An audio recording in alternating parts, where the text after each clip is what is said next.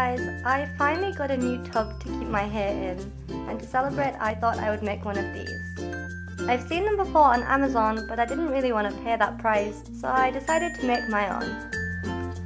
They're really easy. Here's how you can make one too. To make your own hair tunnel, you are going to need some hair, some forage, and some tapioca flour.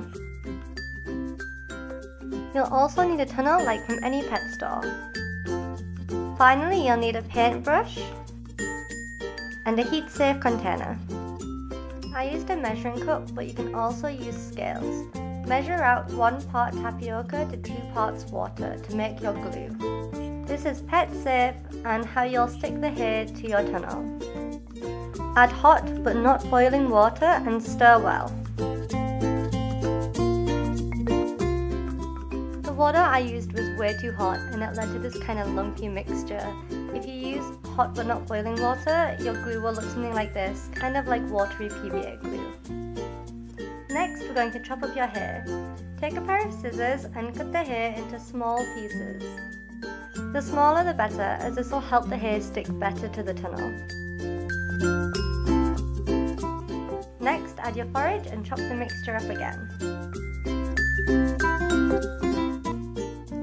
I put down some baking paper to contain the mass, but you can spread out your hair mixture onto any surface. Now for the fun part. Grab your tunnel and start covering the surface in your tapioca glue. This can be a little messy, so you might want to wear gloves as the glue is really sticky. Hopefully your glue won't be quite as lumpy as mine. Pick up your tunnel and roll it glue side down into the hair. Make sure to press down firmly so the small pieces of hair can stick to the tunnel. Repeat this over the entire surface of the tunnel. When you're finished, tap off the excess. Then you can go back over and fill out any spots that you've missed with some more glue and hair. You can leave your tunnel to air dry overnight, or you can put it in the oven on a low temperature, around 100 degrees, for 10 to 15 minutes to let it dry.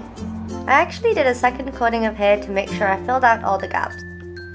This is how the tunnel looked when it was finished. Let's see what the piggies think.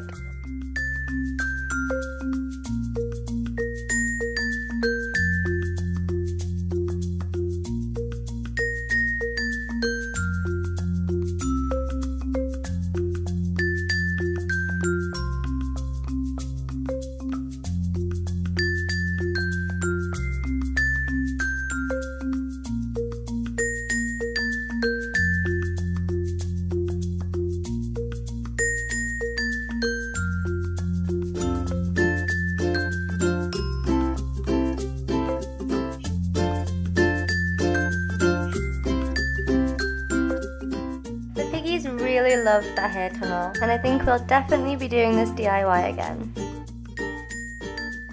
Thanks so much for watching, and we'll see you next time. Bye!